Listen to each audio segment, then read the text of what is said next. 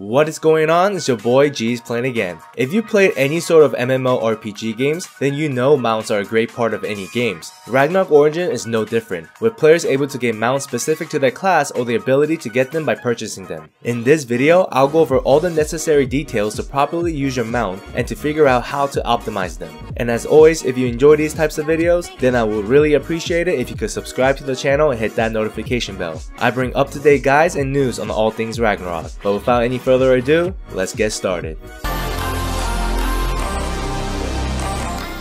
As soon as you hit level 65, you are given a quest to unlock mounts, and once you finish that quest, then you are given your very first mount for free.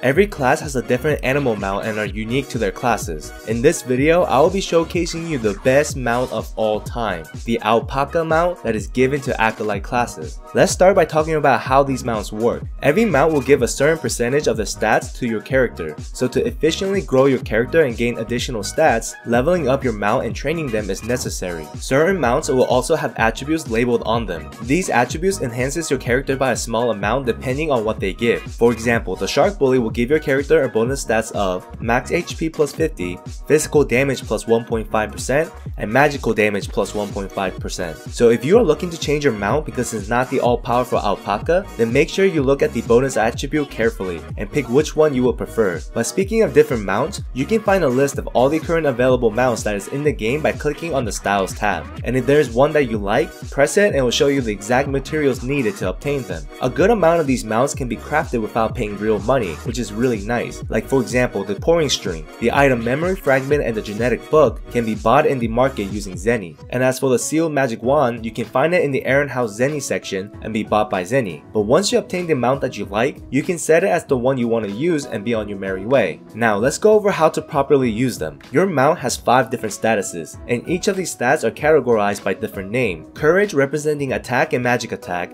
intellect being physical damage reduction, loyalty being magical damage reduction, charisma as physical and magical damage, and charm as your max HP. Each of these attributes can be increased up to 300 points, and then 600 once you evolve your mount at level 20. You can also increase the maximum number of points you can add by feeding them specific fruits related to their attribute. For example, if you want to increase your courage points, then you will feed them the frozen dried blueberries, and it will increase by 10 points. You can do this a maximum of 20 times, so in total the most you can put points into a specific attribute is 800. The way you would add points into these attributes is by using kiwis. There are 2 different types of kiwis available, wild kiwis and sunshine kiwis. Wild kiwis are your basic kiwis and will either add up to 5 points or subtract up to 5 points to any random attribute. Sunshine kiwis on the other hand will either add up to 10 points or subtract up to 3 points to any random attributes. So when you are using kiwis, aim for the attribute that you will need the most for your character. Maxing out one attribute is guaranteed, but if you want to max out at least 2 of these attributes, you will need a very large amount of kiwis, and you will need to use the sunshine kiwis or else you'll be going back and forth for a very long time. Now the next part of this guide is very straightforward, is leveling up your mount. You can level your mounts by feeding them cookies. You can purchase these cookies through the Caffro shop or by completing Battle Yggdrasil or finding them through the Rescue Devaruchi. Every time you level them up, their base stats also increase, meaning you will also get stronger. You can feed your mount up to 60 times per week, and they reset every Monday at 5 AM server time. Now the last part of this guide I don't really want to go over, but I'll mention is the style points for mounts. Basically this works the same as your wardrobe function. The more mounts you unlock, the more style points you can get,